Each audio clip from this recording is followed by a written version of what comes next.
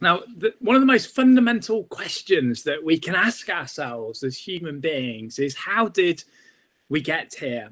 What is it that has caused our very existence and all the things that we can see around us? Now, it's my firm belief that the earth and everything on it and the universe was created by God. A God who is all-powerful, has always existed and will always exist, and has made everything that we see around us. And God has revealed this to us through his word, the Bible.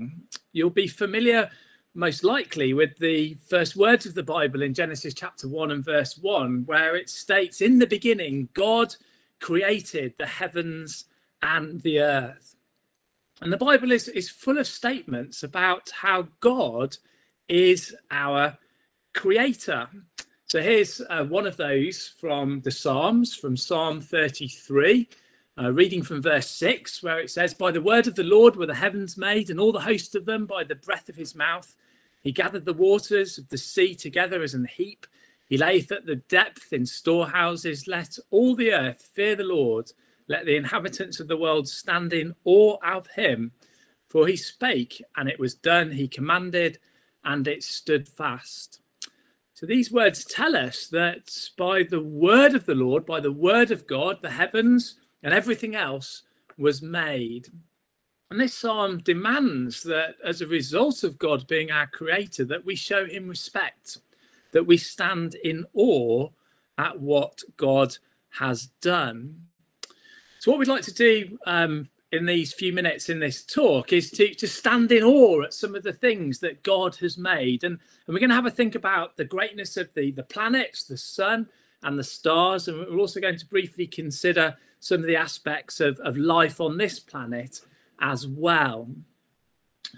Well, scientists tell us that the key requirement for life on Earth is the availability of water.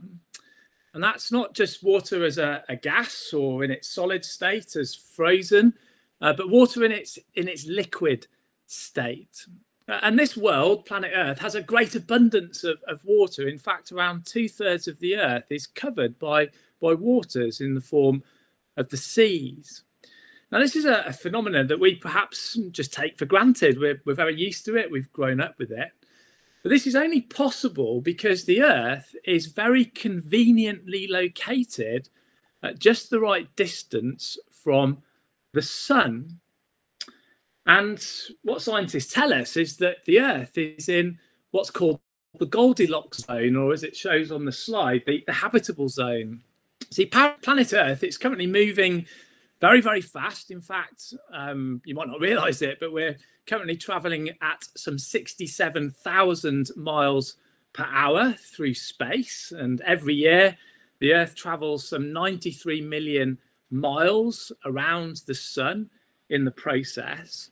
And if the Earth was closer to the sun, then all the water on Earth would evaporate and burn off due to the extra heat. If the Earth was farther from the sun, all the water would be frozen and would make life very difficult indeed. But the Earth is just the right distance and just the right angle of the Earth's rotation, so that we have our seasons, we have our warmer summers and our slightly colder winters, but not too extreme that life cannot live. We also find that the sun around which this Earth orbits, it gives off a huge amount of energy. In fact, every second, the sun gives enough energy to power all human energy needs for 500,000 years. That's how much energy the sun produces. But the sun's energy is incredibly constant. It doesn't suddenly get hot and then suddenly get cold. It gives us just the right amount of energy for life to survive and thrive on planet Earth. Now, orbiting the Earth is the moon. And the moon is just the right distance from the Earth to provide just the right gravitational pull so that the tides of the sea can come in and out, which is very important to life in that area. Now, if the moon was much closer to the Earth, the gravity pull would be so much so that the tides wouldn't function, or if they were farther away, then that wouldn't work either. And it's also interesting that the moon is just the right distance from the Earth, that when the moon goes in front of the sun, it matches the size of the sun exactly. So we find that the moon is 400 times smaller than the sun, but 400 times closer. And this match is so perfect that when there is an eclipse, we can see the corona of the sun. That's not a virus, by the way, but the outer areas of the sun. It matches perfectly. Now, the Earth and the Moon is part of a system of planets called, of course, the solar system. And the various planets all orbit the sun in great harmony. In fact, the larger planets act as a kind of shield to the Earth. They help stop comets and asteroids hitting the Earth, which, if that were to happen, that would be rather limiting for life on this planet. And because of the way the planets orbit the sun, we can very accurately predict the trajectory of these celestial beings. And we can observe great comets that orbit around the sun. And these things are so predictable that we can use them in terms of our own clocks and calendars. Now, in 1687, this man, Isaac Newton, he discovered the laws of gravity that govern the planets, and he was able to mathematically compute their orbits and properties. And one of the great books that Newton wrote, some say the greatest book of science ever, was a book called the Principia Mathematica. And in the scholium, or in the introduction, Newton said this. He said that though these bodies, speaking of the planets, may indeed continue in their orbits by the mere laws of gravity, yet they could by no means have at first derived the regular position of the orbits themselves from those laws. Thus, this most beautiful system of the sun, planets, and comets could only proceed from the counsel and dominion of an intelligent and powerful being. So Newton, when he looked into the heavens, he could see order and he could see laws at work. And he realized that those laws couldn't have placed the planets there in the first place. And those laws of gravity are so finely tuned that something must have created them. And Newton calls this the counsel and dominion of an intelligent and powerful being. Now, since the time of Newton, our ability to look up into the heavens, to go into space itself and put telescopes into space and delve into the deepest reaches of the universe has greatly increased. So we now know today that our solar system forms just a small part of a galaxy called the Milky Way. Now, the Milky Way is absolutely massive. It's between 100 to 120,000 light years across. Now, I'm going to try and explain that distance if I can. In 1 second, light can go round our Earth 7 times. And it takes 8.3 minutes for light to get from the sun to the Earth. Now, if you could travel at the speed of light, it would take you 100,000 years to go from one side of the Milky Way to the other. And this Milky Way is packed full with stars similar to our sun. And it's been estimated that in the Milky Way that there are between 200 to 400 billion stars. Now, if we take the lower number, 200 billion, if you could count one number a second, it would take you 6,341 years to count all the stars in the Milky Way. Well, let's see what the Bible has to say about this, because in Psalm 147, again, speaking of the greatness of God, it says in verse 4 that he telleth the number of the stars, so God can count the stars, and not only can he count them, but he calleth them all by their names. Great is our Lord, and of great power. His understanding is infinite. And how true those words are, that God can name all of the stars and he can count them. And there's something even more amazing than the stars that are in the Milky Way, because the Milky Way is a galaxy. And what astronomers have found is that there are many, many galaxies in the universe. And there's a NASA slide showing some of the shapes of some of those galaxies which astronomers have found. And it's estimated that there are more than 170 billion galaxies in the universe. Now, some of those galaxies have more stars than the Milky Way, some have less. So when we extrapolate that and try and estimate the number of stars that are in the universe, we get this colossal number, 100 with 21 noughts after it. It's 100 sextillion. And my mind is blown by that incomprehensibly large number of stars.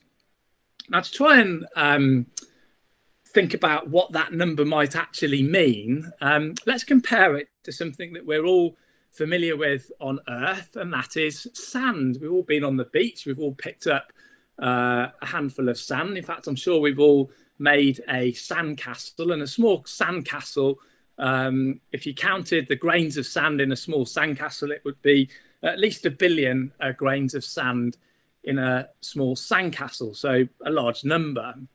And I want you for a moment just to think about all the grains of sand, not just in a small sandcastle, but on a whole beach. Then think about all the grains of sand on all the beaches in the UK, and then think about all the grains of sand on all the beaches in all the world, and then add in all the grains of sand that are in all the deserts of the world. And then I want you to ask yourself the question, are there more grains of sand on the earth than stars, or are there more stars than grains of sand? And the answer is that there are more stars than grains of sand. It's an estimate. Nobody's actually counted or been able to count either of these, but that's what scientists suggest.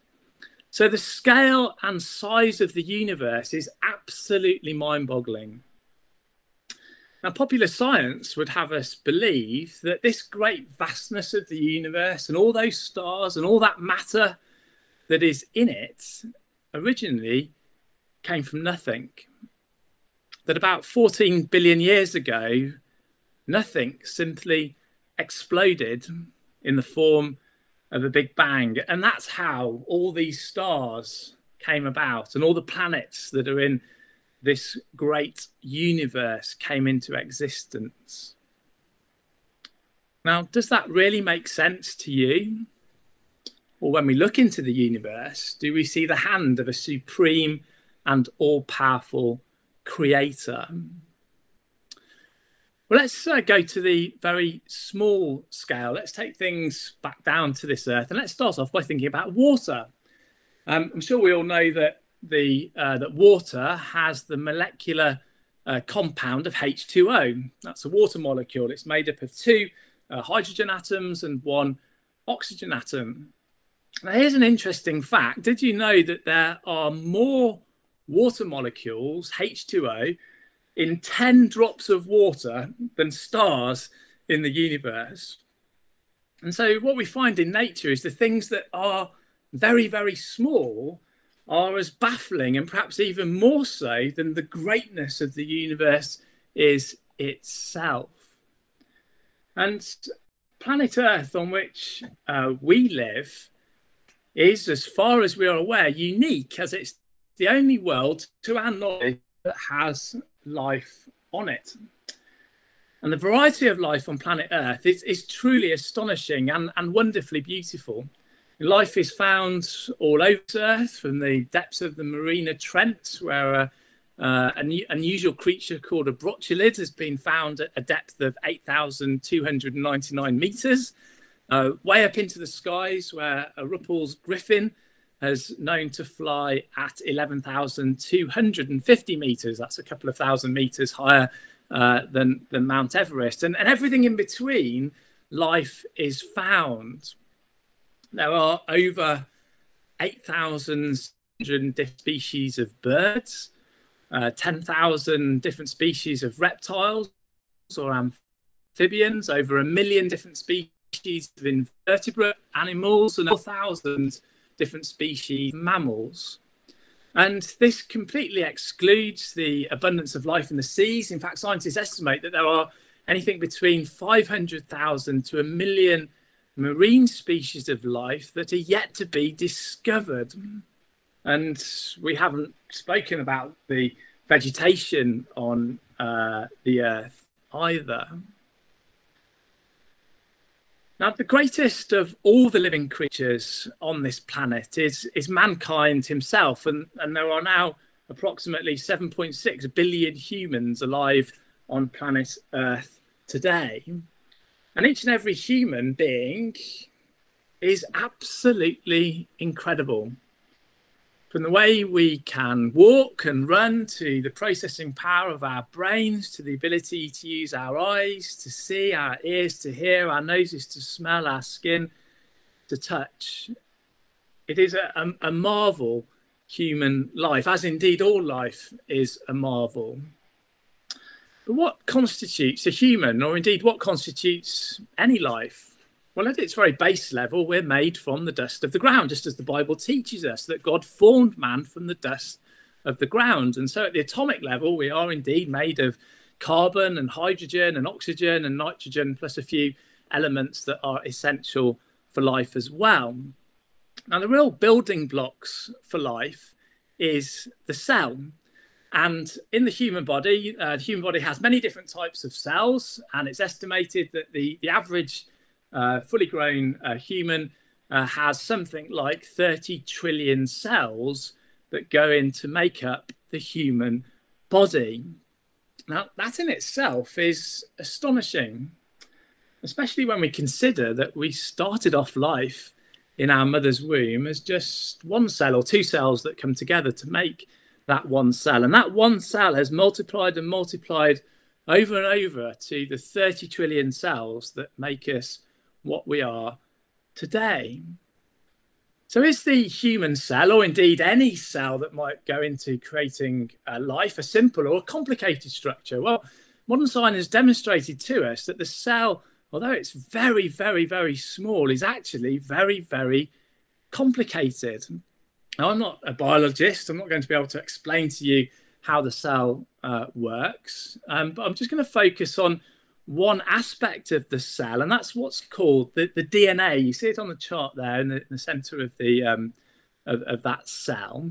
And I'm going to quote from Wikipedia as to what DNA is and does. And Wikipedia says that DNA is a molecule composed of two polynucleotide chains that coil around each other to form a double helix, carrying genetic instructions for the development, functioning, growth, and reproduction of all known organisms and many viruses. And so DNA is very compact, and it's an incredibly efficient way of storing information. In fact, DNA is the information of life.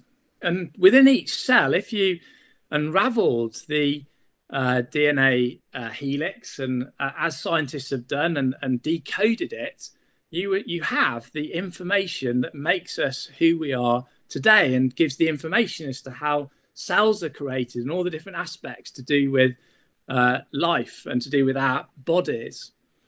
Now, the length of each DNA chain in a cell, if we unraveled it, in each cell, it's about 2 meters long. And given how small and microscopically small a cell is, that is an incredible thing. And if we were to uncoil all the DNA in a human and put it end to end, it would be incredibly thin, but it would be incredibly long. It would stretch some 10 billion miles, and that's enough for a round trip to Pluto. And as we say, within each DNA strand is the information that is required for you to exist, for life to form, for cells to replicate, and to give us the characteristics of who we are today. It's utterly, absolutely, and completely incredible.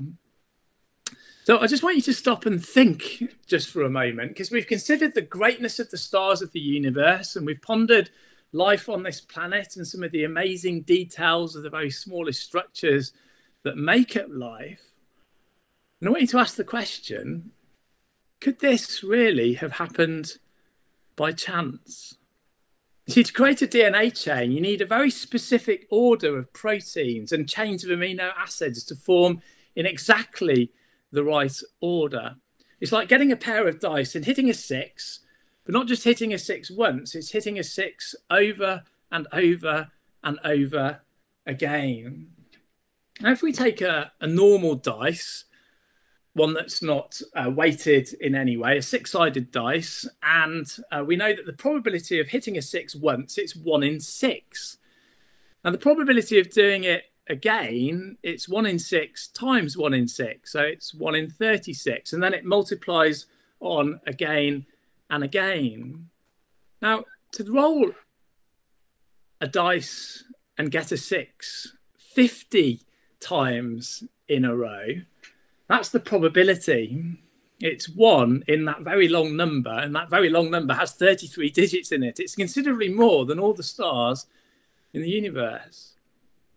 And I would suggest to you that to get life, you need to throw a 6 many, many more times than 50 times in a row.